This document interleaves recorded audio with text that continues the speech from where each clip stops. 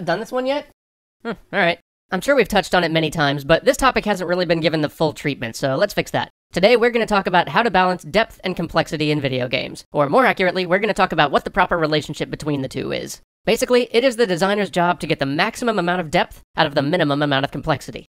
I could probably just end this episode right there, but just for kicks, let's unpack what that means, starting with depth.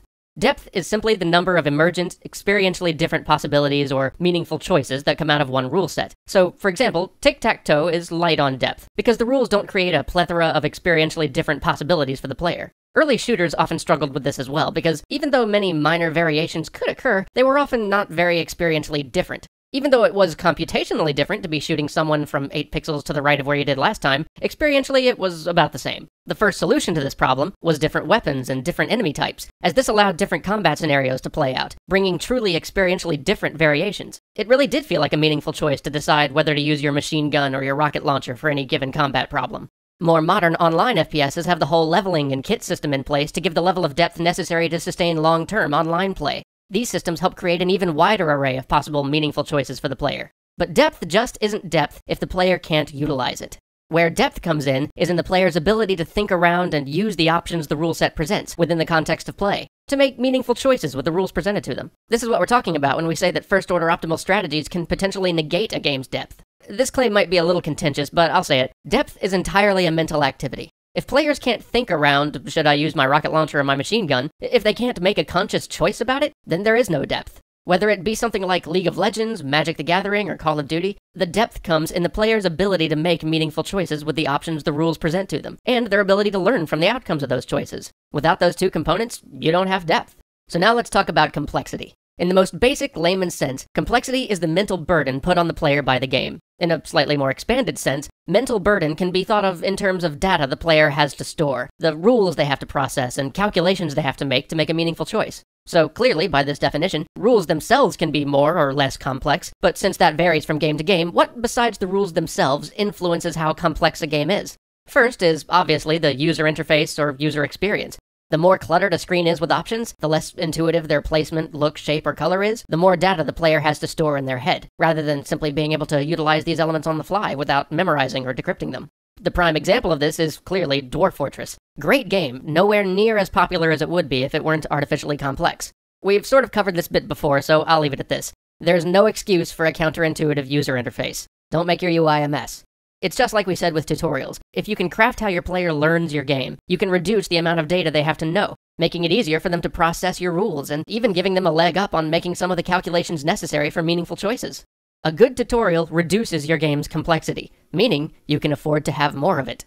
This seems obvious, but it's often the most complex games that have the worst tutorials, because the game's complexity makes those tutorials really hard to craft. But if you're struggling with how to teach someone the ins and outs of your own game, you've probably made it too complex. Next, let's look at some of the less obvious ones. First, let's talk about how the pace of play affects complexity. Fundamentally, the question is, how many mental calculations per second are you asking of your player? Consider your decision-making process in a shooter compared to a turn-based tactics game. While there are often a lot more calculations to do and rules to process in the latter, turn-based tactics games are not overwhelmingly more complex than most modern shooters because of the pace at which you get to make those decisions. If you had a shooter that required the same level of data retention, rules processing, and calculation that most tactics games do, it would be utterly unmanageable. It'd be fatally complex. So when you're thinking about what level of complexity is viable for your player, really think about the pace of play. How many decisions are you asking him to make per second? That'll tell you how complex those decisions can be. Next, let's talk about irreducible complexity. Grand strategy games, by paradox, have come up a couple times in our Games You Might Not Have Tried series, because they're always interesting. But they usually share a common problem. You have to learn all of the rules before you can even start to play. If your tutorial can't be split up and distributed over time, if your player has to know everything before they can even begin to play, you've created a rule set with irreducible complexity. This puts a much greater mental burden on the player, as there's no way for them to practice and get familiar with individual rules before having to understand how they all interact as a whole. Moreover, it often means that the play itself can't be segmented into smaller mental tasks, which neutralizes one of our most powerful human faculties for reducing complexity. So let's bring it all back to the main question. How are depth and complexity related? Well, since depth is only depth to the extent that the player can play with it, even if a rule set allows for a vast amount of experientially different outcomes, a game's complexity limits its depth.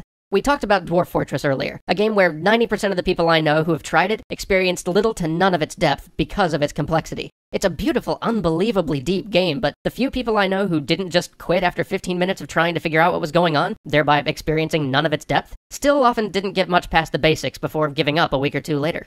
Depth is bought with complexity, but complexity also restricts depth. You'll often hear designers talk about elegance in design. Elegant design is simply design with a high depth to complexity ratio. Games like Go. Many designers I've encountered hold up elegance as the ultimate goal of design. And I don't personally believe this is true. I believe engagement should be that goal. But since complexity is kind of like a finite resource with which to buy depth for your game, I do believe it is the designer's job to look for the most bang for your buck in terms of depth to complexity.